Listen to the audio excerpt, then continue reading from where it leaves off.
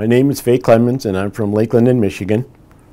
Well, I went to the VA clinic one time, and they told me that my potassium and phosphorus was pretty high, and they said if I didn't control my diet closer, that I'd end up on dialysis. Well, that was way back a long time ago, so I listened to what they told me, and I got away with it for quite a few years. And finally, it did catch up to me. So I went to a doctor one day, and he said, "You're going to have to go on dialysis," which I thought was going to be the end of the world, but after a while I accepted that this is the way it's going to be, and it worked out just fine.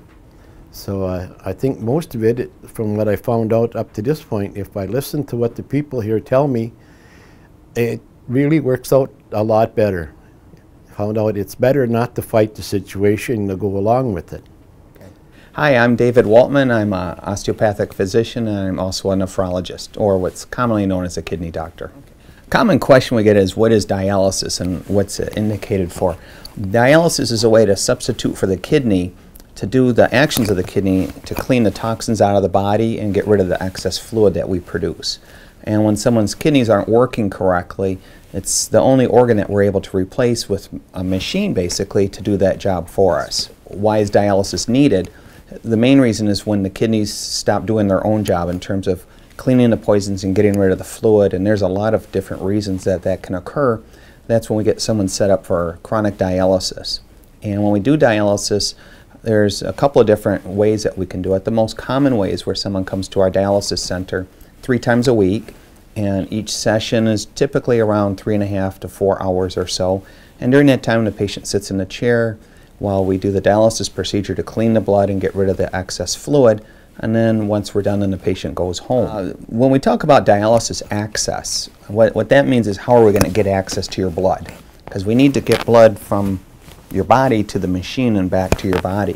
If we have time to prepare ahead of time, if someone is following with a kidney doctor and we have months of preparation or planning ahead of time, what we typically like to do is put in what's called a fistula. And a fistula is commonly made in the arm, and a surgeon takes the blood vessels, and we typically have 2 arteries going down the arm, and we have several veins coming up, and the surgeon is able to take one of the arteries, remove it, sew it to a vein, so the blood just comes up like this. And over time this matures and it's called a fistula, completely made with your own tissue.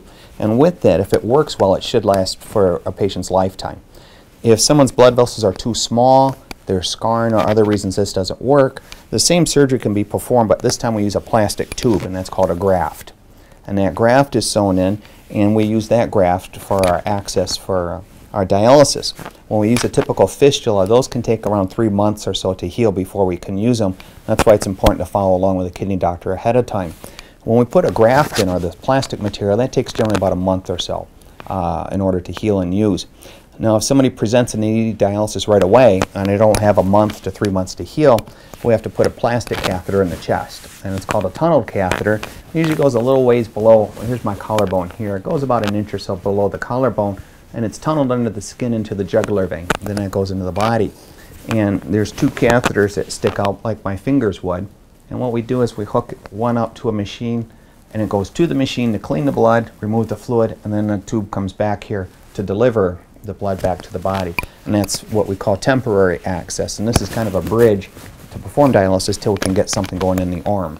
The other form of dialysis that we can perform for patients, and it's something that we hope to do in the spring of 2016 here at Portage, is a type of dialysis that can be done at home, and it's called peritoneal dialysis.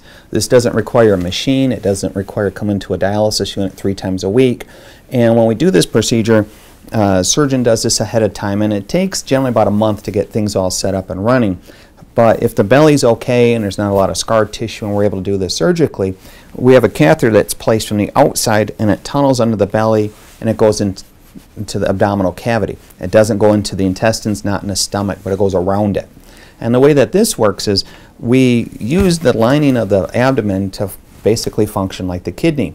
So we have a catheter tip coming out, and with that catheter tip we'll hook a big bag of what's called dialysis fluid. It might be 64 ounces.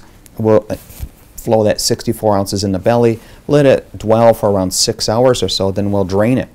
And during that time of the 6 hours where it's in the belly, it clears the toxins and it helps to remove fluid. So if we put in 64 ounces and we drain it in 6 hours, I might drain 80 ounces, 85 ounces, and that way I'm getting rid of fluid as well as toxins.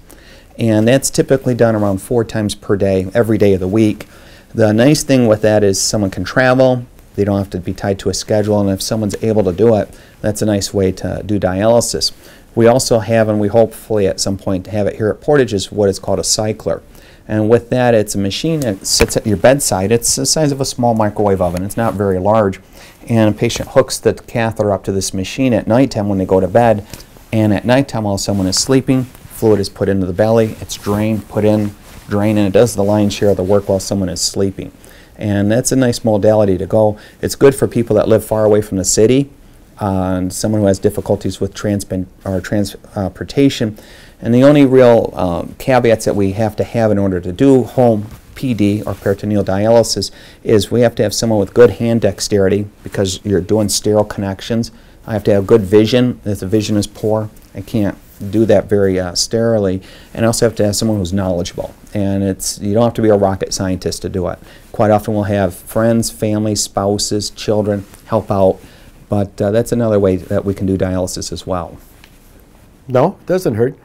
Once you get used to the needles, it's not bad at all. And they put them in so gently around here, you don't even notice it.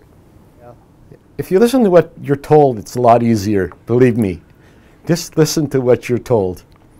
Because even when I got here, the dietitian told me, she said, just listen to what I'm telling you and you'll be all right. And so far, she hasn't said too much to me, so I must be doing something right. When someone comes to dialysis, we do what's called a pre-hemo evaluation. This is done every time when someone comes to a dialysis treatment. When they come in, the nurse checks them out. How are you doing? Make sure everything's okay. Anything new going on? Then the patient is weighed, so we know how much they weigh. And we've already established at that point what we consider good, what's called a dry weight. What do we want you to weigh at after your treatment? So after the weight is done and a few questions are done, the patient sits in their chair.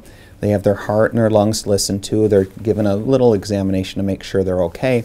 And then the nurse hooks them up to the dialysis machine, either from the plastic catheter that's in place where they use tubing, or if they have a fistula graft in the arm where they put needles in. And then that's when we start our dialysis procedure. All right. When we do the dialysis session, a lot of people are wondering, how do we do this? And what happens is from a patient's point of view, it's rather straightforward. You just sit down in a chair. We've got reclinable chairs, seats come up, you can lay back, you can take a nap. It's probably out of our view, but we do have televisions for everybody. You can put in earbuds and listen to your favorite or watch your TV shows. Some people read, some people sleep, but basically this is where you're going to be spending the dialysis treatment. This is what's called a dialysis machine. It's off right now, but this is what does the bulk of our work in terms of cleaning the body.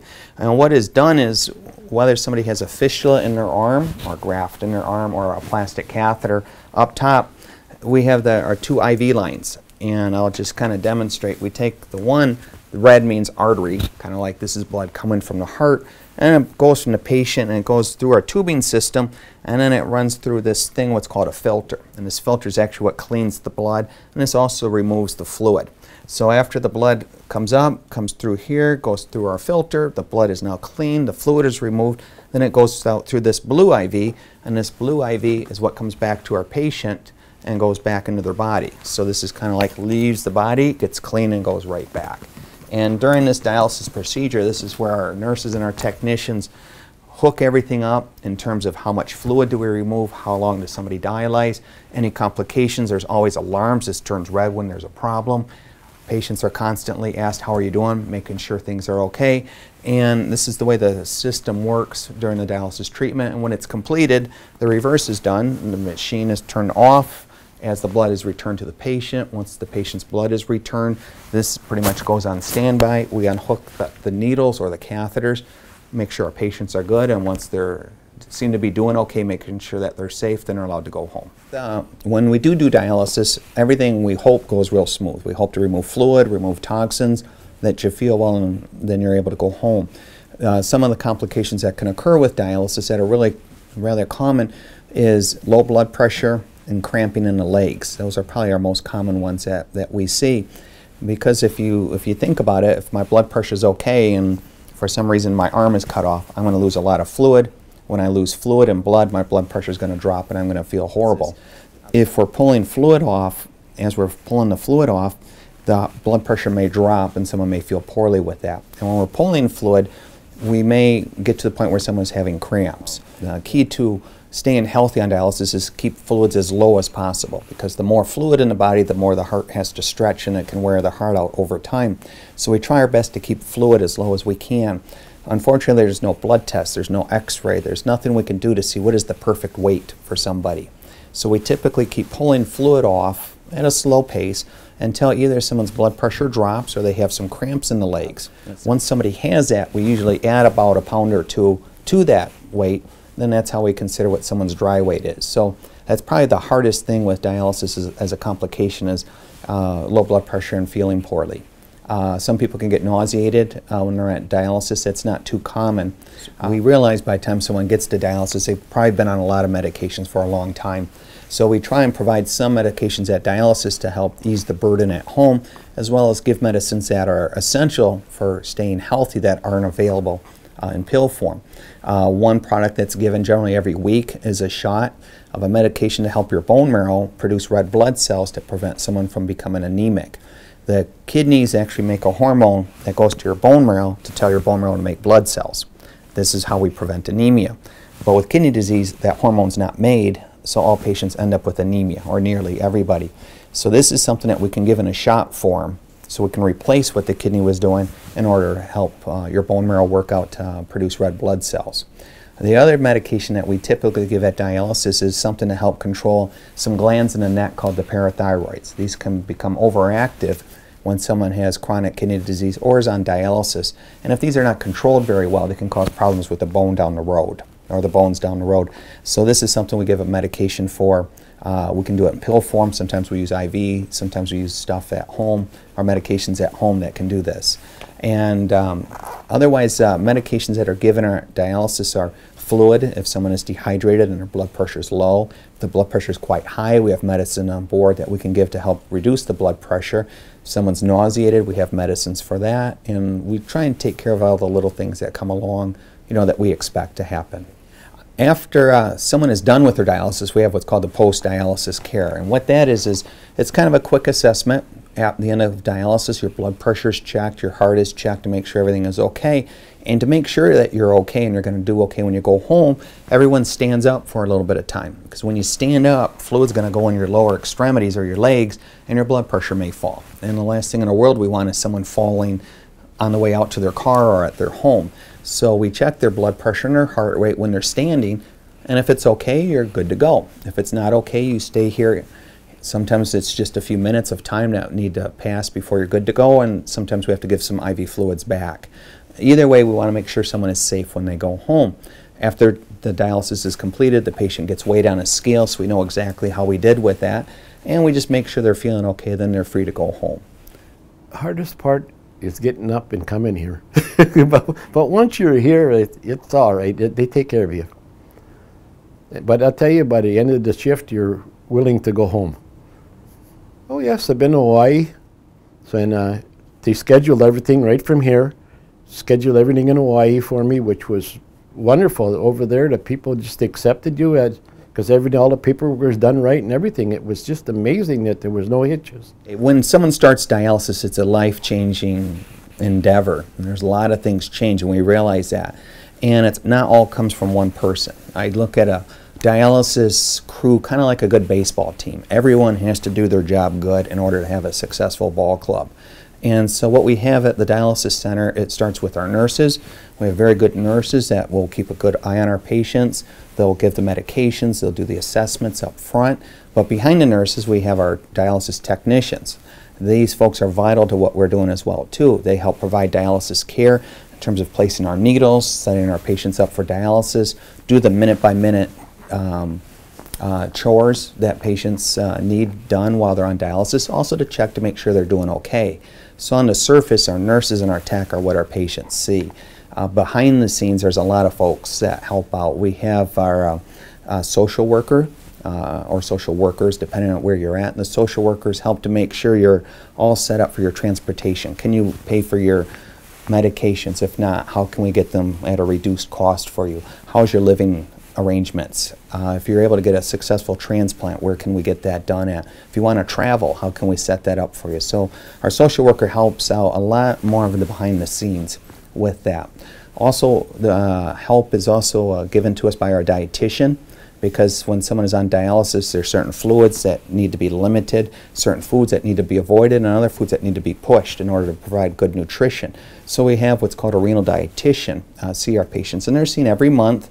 They look over their laboratory testing, and they get coaching and education in terms of what's going on to make sure our patients stay healthy while they're on dialysis. Because it's hard on the body to be on dialysis. If you're malnourished, it's even worse. So we help out with having a dietitian available for that. We also have available for us our secretarial staff, just like in any office, if you will, to help provide fax for prescriptions, to help schedule different dialysis treatments, and make sure everything runs smoothly. And then behind the scenes, that's kind of where the doctor comes in. I'm kind of like, you could say, the manager of the ball club. You know, you can be the doctor, but you have to have an excellent team of everybody. So I have like the background, or any kidney specialist, to help out with writing the prescription to get the dialysis done, talk to our social workers to make sure everything is set up, chat with our dietitians to make sure we got good meal planning set up, chat with our nurses, how are the patients doing, chat with our technicians to make sure everything's running smoothly with dialysis, and kind of coordinate everything. And then once we have our whole team put together, then we provide very good care. So it's not just the nurse or the tech or the doctor, it's everyone has to provide good care. And that's something we really pride ourselves on doing here, is that we've got a good team. And you need that team approach to provide good care, and we do what are called patient care conferences periodically, where all of us gang up on the patient at once. And so the patient's usually dialyzing, and you get a bunch of chairs around, and we talk about what's going on in terms of how are you feeling, how's your nutrition, how's your living situation, are you a candidate for transplantation, any questions. And everything is well orchestrated so the patients get a good education. Their family's certainly welcome to be around when we do those. So that's kind of like what we look at in terms of our team concept. One question commonly asked to the kidney doctor is, once someone starts dialysis, is, can I get a kidney transplant? In the long haul, a patient's best way to survive as long as they can is with a transplant. In terms of feeling better, not having to come to dialysis, not having to do dialysis at home if someone is doing peritoneal. But a transplant leads somebody to a new life. They're not, you know, having to come to dialysis is our goal. We love for everyone to be able to get listed for a transplant, but the reality is, if someone is older, old is kind of defined in terms of how you're doing. You know, there are people that are 50 years old that have had a rough life and they look old. And I have some patients that are 70, 75 years old that are 75 years old, but they look like they're 50. So we try not to use age as a criteria in terms of whether someone can get a kidney or not. We like to allow all of our patients to get the option of getting looked at for a kidney transplant. Here in Portage, what we typically do is use the University of Wisconsin because of the proximity. It's rather close. If not here, I have ties at the Henry Ford down in Detroit. I work with their kidney doctors. I also train at the University of Michigan in Ann Arbor, and that's a fine transplant center as well. And where someone goes is up to themselves. You know, we have no alliance to any particular unit, and the goal is to get the kidney transplant, and when that's done, have the rest of their care done here locally so they don't have to travel very much. The process in which someone gets a kidney transplant is, if they request it and it looks on the surface that they're a good candidate, we have them go to a transplant center to get looked at. And then a transplant center will look at several things. One, medically, are they fit to get a kidney transplant? Two, are they surgically able to get the transplant done? Third, do they have a good social network in terms of family and friends to be able to help out if they need any assistance at their home? And transportation, can they make it to their appointment? And kind of put the whole package together. Kind of like our dialysis team, they have a transplant team, and those are the folks that make the decision whether someone gets a kidney or not. And if someone does get a kidney, the nice thing that's come about in the last probably 10 years or so is kidney swapping. Some centers call it paired kidney donor exchange programs, which is a big fancy word for swapping, which would be if I had someone next to me and they needed a kidney and I wanted to give them my kidney, but I'm the wrong blood type, you can't do it. But if there's another group or another two people has the same situation, my kidney might be able to go to that person, and that person's loved one's kidney would go to my family or friend. So basically swapping out a kidney. With that, you don't need to have a living relative You just need a healthy donor. So it can be a friend, an acquaintance, someone who's willing to donate. By doing that, it's really shortened the time waiting for a kidney. And in the state of Michigan, the waiting period for kidneys is upwards of around 6 years. So when we don't have a potential living donor, we have to be prepared. We have to keep you as healthy as we can till your number comes up. And that's where having a potential living donor is the best benefit. It's definitely worth it. You feel a lot better once you get caught up, they catch up the poisons in your system. The thing is, you got to have a positive attitude. If you can get a positive attitude, it makes everything so much easier, because these people here that work here will do everything to help you out. Just ask them and they'll bend over backwards for you.